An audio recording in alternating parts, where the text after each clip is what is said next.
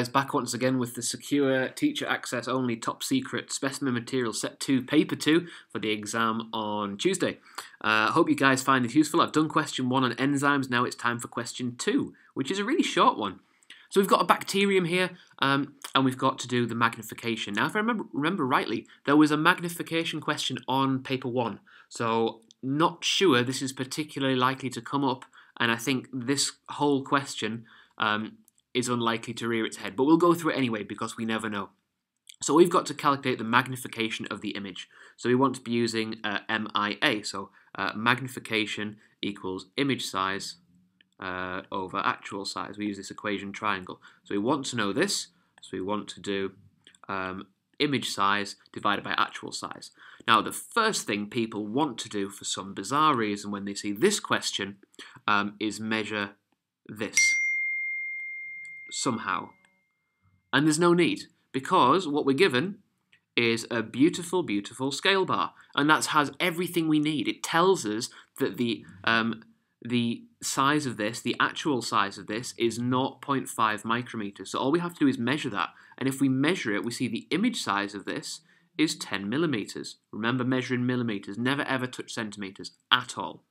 Okay, so what we need to do, we need to convert one of these numbers, one of these sizes, such that it's in the same units as the other one. So I'm going to convert millimeters to micrometers.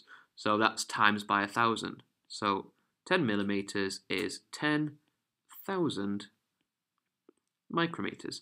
Then all it's a case of doing is 10,000 divided by 0.5, and that will give us our answer of 20,000 times bigger. The numbers should work out quite nice in these questions, and it always should be kind of logical. If you get a small magnification, then that's a little bit ridiculous because you know bacteria are properly small. So a little bit of common sense with this. Next one, ticky box question again. This should just be straight off the top of your head. And again, this question popped up in paper 1, so I don't think we're going to particularly need this in 2016, but for the future, hey, it's here for prosperity. So bacterium, yep, cell surface membrane, no nucleus.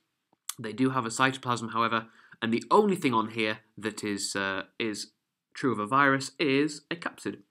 And there we go, 2 marks. Nice and straightforward. So this question, I can't remember whether this was on paper 1 or not, but it's useful to remember it. So we're looking at comparing the DNA and RNA.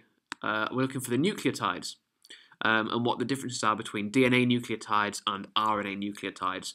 So we can say that we need to compare both, so we need to have 2 statements realistically in our answer. So the first one is going to be DNA has T, which is thymine, whereas in RNA, the thymine is replaced by U, which is uracil. There we go. And the second difference is that DNA, clues in the sort of the acronym, the initial here, DNA is deoxyribose as the sugar. So deoxyribose, whereas RNA is just ribose, which is fine. There we go. And that is the end of question 2. And that was quite ridiculously short and sweet. So I hope you guys have found that useful. Please like, comment and subscribe, and stay tuned for question 3. Bye-bye.